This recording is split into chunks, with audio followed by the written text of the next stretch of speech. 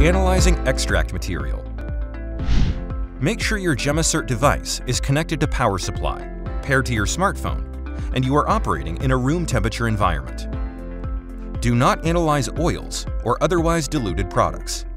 These will invariably spill and pollute the device. Place extract accessory with an empty blister inside blister holder.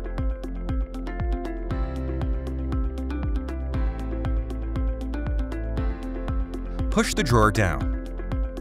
On the GemmaCert app, select Mode, followed by Extract, and then choose Calibrate. Calibration may take up to 4 minutes for extract analysis. Now you may opt to enter optional information about the sample you are about to analyze. Variety, strain, supplier name, batch ID, comments such as harvest date. Press Calibrate. Open drawer and then press OK on the app. Do not touch the device or move it. Calibrations may take about 4 minutes. Use this time.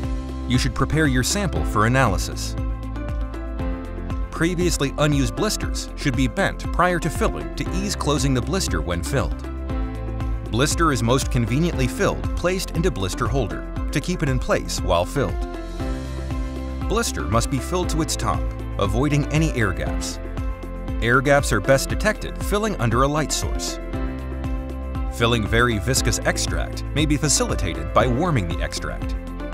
Conversely, leaks of too liquid extract may be avoided refrigerating them towards analysis. Wipe off any excess extract which may have spilled when closing the holder. When calibration ends, the P button light turns to steady blue. Now you can place your extract sample inside.